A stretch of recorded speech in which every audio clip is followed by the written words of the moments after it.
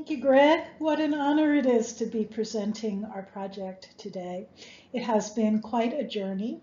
My name is Nancy Turner, and I'll be presenting this story of envisioning our future at Temple University Libraries. I served as the project lead for all three project phases.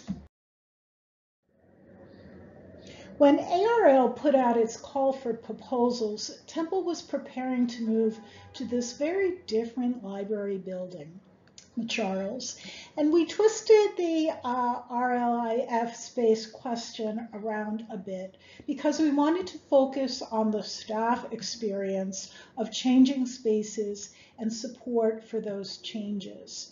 And this was important because we were planning a move from a very traditional library space, browsing stacks, hundreds of study carrels and hardwired computers for students, private offices for many of the staff, to a very different library space with open offices, the bulk of the collections in an automated storage retrieval system, and a scholar studio with high-end computers for specialized work, a makerspace, a virtual reality lab, and plenty of collaboration spaces for innovation.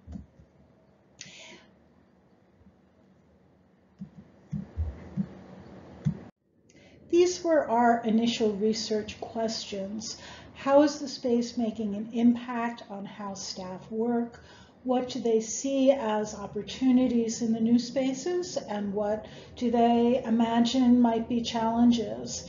And what are the ways in which staff are challenged in making the transition to a new kind of space? And how do they perceive the support that they're receiving? We used one-on-one semi-structured interviews prior to the move to the new library, asking staff about the spaces they worked in as individuals, with colleagues, and with users. And we conducted a second set of interviews 6 months into the move.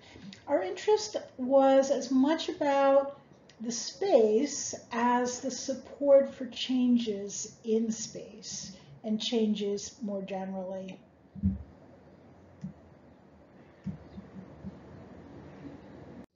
The response was pretty solid.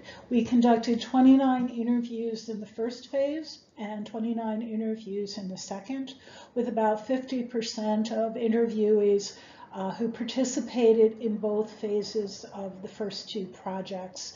A primary theme that emerged from those interviews was, not unexpectedly, the need for continual communication about change. Staff were enduring many new building hiccups in the spaces they were using for their work.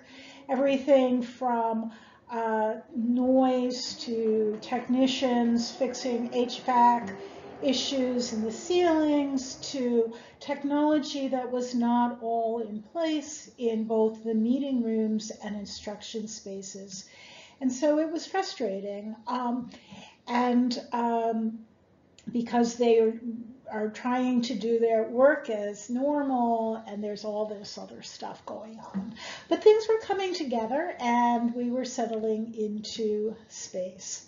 By the summer of 2020, we thought our project was complete and we wrote up our report, presented the research results to staff, to ARL, even presented at the Library Assessment Conference in 2020. So this is a picture of our staff workspace now, and it prompts us to rethink what space for library work looks like in this hybrid work environment. This is a picture of one of our library staff areas in the departments of IT and Research and Learning Services. It's the workspace for about 50 staff members, and I took it just a few months ago. Our spaces, clearly, for working as individuals, working with users, working with colleagues, are more likely today to be virtual than physical. And so it seemed a good time to revisit our questions about library workspace for staff. Hence phase 3 of the project, which we conducted in the winter of 2021. And this time we didn't need to focus just on staff working in the Charles Library. We opened up participation to other staff in other buildings as well. So that accounts for the increase in the number of departments. So when I talk about a hybrid work environment, this gives you an indication of, for any one time, any one day of the week, how many staff might be working remotely. This is the fall 2021 schedule for staff. And you can see that a good number, 28, 29 staff members are working from home on those days. And we have some staff who work from home or remotely 100% of their time. So the experience of on-site physical workspace has changed a lot. Whereas earlier on, staff would say it was noisy and distracting to be among so many other people while doing individual work specifically. Now our space is very quiet, and in fact some describe the workspace as a ghost town. According to our interviews, many staff do feel more productive when working from home. They save time not having to commute. They see cost savings in terms of commuting, lunch preparation, even clothing for work they save on. They're using from home a variety of different types of spaces, from the kitchen table to the couch to a home office or a closet. That didn't seem to be making a big difference in terms of their satisfaction. Some did report having to upgrade their internet connections, their bandwidth. They'd reorganize space, move a desk, clear off a dining room table. Some bought additional equipment or furniture, particularly chairs. What they valued most is not something so tangible, and it's that feeling of being respected and trusted enough to do their work remotely, and that was important. These two quotes relate to the idea of control that someone working remotely feels they have over their day and their space. So that could mean having the freedom to walk the dog, do a load of laundry, move from the dining room to the kitchen to the bedroom with a laptop. And people really spoke to that freedom and control quite a bit. But this was interesting also, that on the flip side, staff described at times feeling isolated, feeling lonely. Definitely many spoke to the sense of less organizational cohesion. They describe having less of those serendipitous connections with colleagues outside of their immediate work groups and their department. So this is interesting to me, the organizational dynamics that may be changing because of this new work environment. How in the long term will it impact our organization? If there's less spontaneous interaction between staff who are in different departments, and we need to be more intentional in connecting with colleagues, how do we do that? And is that going to be harder to do with people who we're not working with on a regular basis? Particularly as we mentor and orient new staff into the organization. How will that happen in this environment?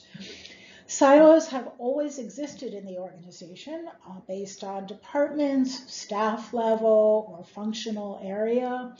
And now there's an additional potential divide, and that is not only between staff who are on site and staff who are not, but staff who have more opportunities to work remotely and staff who do not, for various reasons, of course. Now, students have returned to campus and are in the physical library in full force. And of course, we do have for services like circulation, we have staff who are there to help them. But most of our consultations and reference interactions and instruction are done virtually now. Between staff, we're learning to use some new tools like Slack, and that has been has worked very effectively in connecting us together in informal ways, particularly when we are helping patrons to navigate from one service to another, from the circulation desk, say, to a reference consultation. So some things that we are doing now and are recommending. One is to invest to make sure that our technology in the meeting rooms fully supports hybrid meetings. So that means excellent audio and visual and technology that is easy to get set up. We're continuing to look at new workflows and looking for ways to provide more flexible opportunities for remote work if that is desired.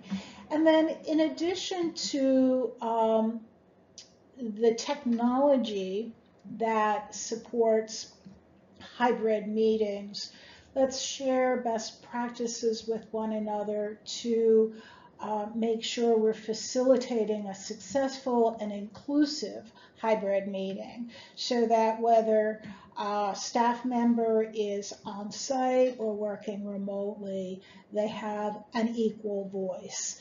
And that's what many of us are finding, is that if it's all Zoom and everyone is on Zoom, that works pretty well. But when a group is in person and another group is remote, that can be more challenging in terms of meeting dynamics. Ideally, a good research project will generate, through its findings, additional research questions, and this one has done that. What types of work, services, and resources are best provided in person, and what can be done as well or better outside the confines of the physical building space? That's important to understand. And how does this hybrid work environment impact our organization? What are some ways in which we can continue to share that common vision, and particularly in service to the university? Are there ways in which we might build community and connect informally, socially, that we need to consider when it was perhaps more natural when we were all in the physical space together? And finally, it's really important for us to understand and explore how our user communities are impacted by these changes. this research project that I'm describing focused really on staff or staff experience with users, but how are students and other user communities experiencing the library spaces and the resources and their interaction with staff differently? And will their expectations change over time as well?